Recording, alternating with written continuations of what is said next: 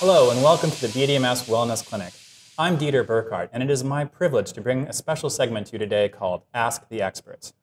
Today we're joined with Dr. Suchida Kongkiakamon, prosthodontist and maxillofacial prosthodontist here at the BDMS Wellness Clinic. Welcome, Dr. Suchida. Thank you. Today our subject is tooth loss. Can you tell us what causes people to lose their teeth? There's actually so many factors that cause the tooth loss. For example, like gum disease, that can cause the tooth loss as well. The tooth decay or trauma, or some people just get scared of the dentist. They don't want to go to see a dentist because of maybe of the past experience.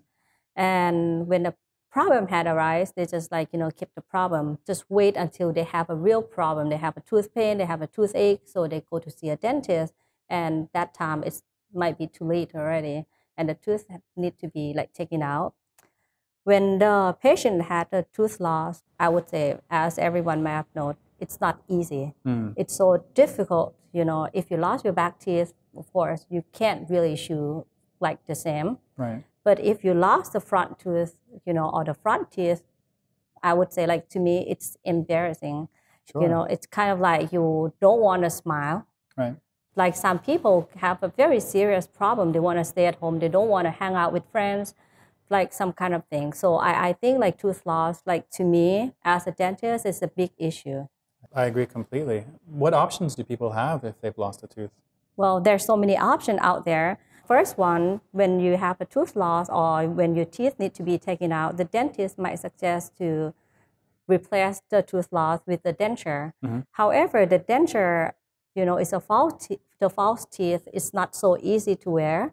It's the plastic piece. Sometimes when you have something in your mouth, when you start talking, eating, it might, become move a little bit.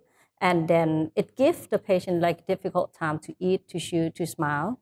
The second option would be the bridge. The bridge is when you're missing the tooth in the middle, I would say.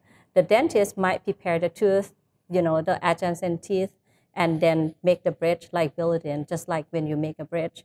The third option that I think might be the best option now, it's a dental implant. Why would that be the best option? Well, the dental implant, basically, it's a fake root. It looks like the root of the tooth, it's made of the titanium. The dentist will, surgically place into your jawbone. And after that, just wait about 3 to 6 months. And after that, they just start building, make a new tooth for the patient. So basically, the dental implant to me, it's, it feels more natural. It feels like you have a tooth back again. Thank you so much, Dr. Suchida, for sharing with us what we can do if we are in the unfortunate situation of losing our teeth. And thank you all for joining us today, and we hope to see you next time for Ask the Experts.